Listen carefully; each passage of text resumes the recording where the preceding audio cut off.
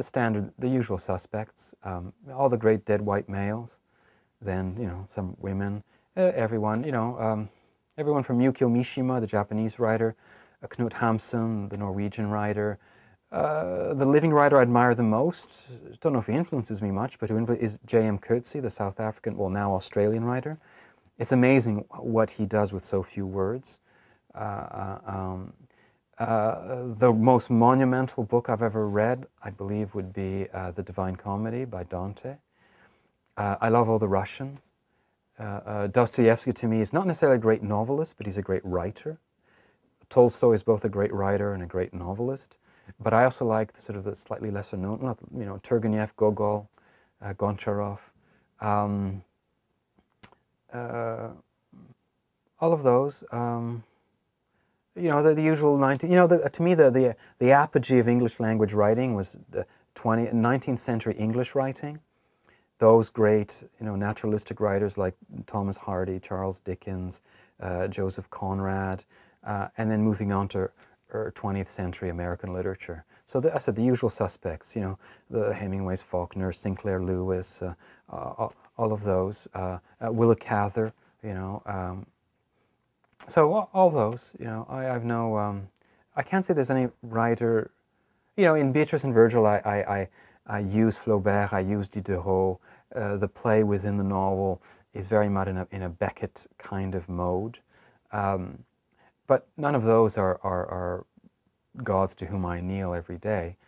Each has their strength, each has their weaknesses. Maybe letting go. Like, go at it, and then, or maybe take a break. Not let go, but take a break. Try to figure it out, and then take a break, then get back to it. I'm saying that actually because I recently heard Martin Amis says now as an older writer, whereas a younger writer, he would just force himself to work it through, whereas now, as soon as he has a problem, he gets up from his desk and gives himself time. So maybe that. I don't know, you know, I think there's no formula to writing. So the key thing I'd say to anyone who aspires to write would be to read. The best teacher is a cheap Little Penguin classic. Read beyond what you want to write. So if you want to write romance, great, but also read science fiction, read classics. If you aspire to be a literary writer, if you aspire to be the next John Updike, read Harlequins.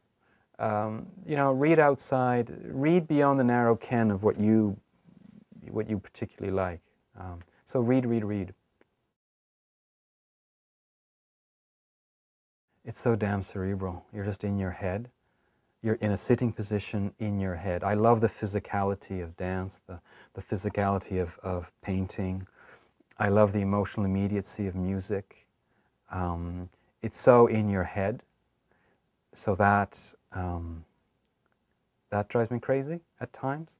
I wish it were more physical, which is, I suppose, why, in some ways, I love theater, because it's spoken. Now, the playwright is still sitting, but the end product is more physical. So I guess that it's very... Now, I say that, and the converse is that it's... I think there's no greater representation of reality than a great novel. Nothing can beat a great novel. Nothing. Not cinema, not music, not painting. They all have their strengths, but if you want to capture a past reality, you know, Russia in the 19th century, nothing will do it better than a great novel by Tolstoy. It'll capture that past reality better than a painting, better than a symphony. Nothing can beat a great, great novel. It is the greatest mode of representation.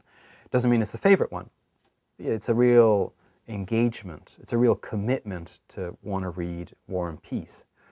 You may want a symphony instead. You may find a painting more comforting. So that's the converse side of it being very cerebral. We are story animals, so the best part of writing is that you are in story.